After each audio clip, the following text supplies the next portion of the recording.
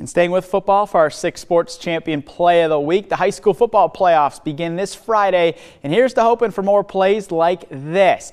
DeWitt's twins, Elliott and Abram Larner, connected on a number of touchdowns this season, and this one might be the most impressive. Elliott throws it to the end zone, and Abram makes the incredible grab with a defender all over him as it helped the Panthers take down Lansing Everett 55-20 and give them a perfect 9-0 record in the regular season. Friday was also senior night for DeWitt, and it added a little more meaning to this catch.